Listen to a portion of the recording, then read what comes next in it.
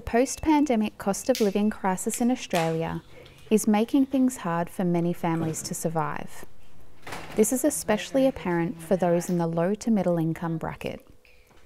Chantelle is a single parent of 2 young boys and owns her own home. She is currently facing significant financial challenges, like many Australian families, due to the rising cost of living post-pandemic. I have to cut back, lunch dates with girlfriends, dinners with my boys. We've definitely felt the pinch. I'm thankful that when I refinanced to pay the boys' dad off, I actually fixed my interest rate at a low rate. Having said that, towards the end of the year, I've heard that the fixed mortgage rates are going to be finishing up, so I may find I will struggle a bit more.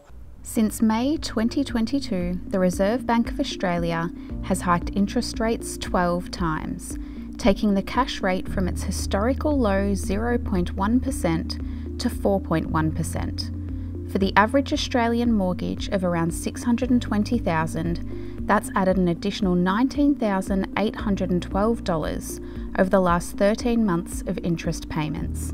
My name is Isaac Ross. I'm a senior lecturer in economics here at Monash University, and I specialise in macroeconomics, so studying monetary policy and the housing market, and I used to work at the Reserve Bank of Australia.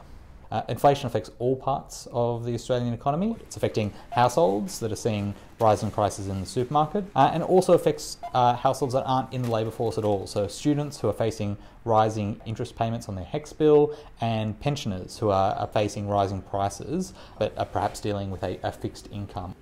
Australians are seeing an increase in the cost of living across the board, from housing right through to basic necessities such as clothing. My focus is solely trying to get through this period without becoming bankrupt or having to take out any extra loans just to get by. You tend to focus more on the now and just trying to get through the now rather than where you're going to be able to be in 5 years. So despite the fact that we've seen inflation going at over 6%, a very high rate, wage growth has still remained quite moderate. So that is going to make it a lot harder for most, if not many, Australian households when things are getting more expensive faster than they're getting paid. The inadequacy of wage growth has left many households feeling extra pressure to gain secondary jobs just to be able to survive. I work part-time, so I only do 3 days a week. I'm constantly thinking or finding new ways to bring in more income or take on more work. I just don't seem to have a good balance yet. One of the areas families such as Chantelle's have felt the impact of inflation most is in the grocery store. Widespread shortages has seen the cost of staple items rise significantly over the past year. I find that I'm having to cut back on, favourite treats or a lot of brand items. My shops between Coles and Aldi, leaning more towards an Aldi shop now because they are, consumer friendly with their prices. Grocery shops easily can be $300 in a week.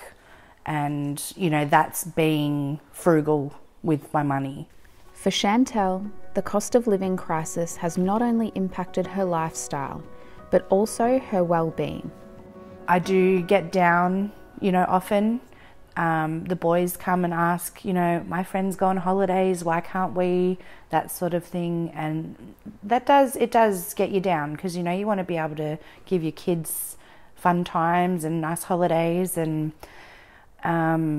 feeling the pinch financially, it's just a constant thing in the back of my mind that I'm thinking about. A lot of households are looking for ways in which they can try and make their household budget go further.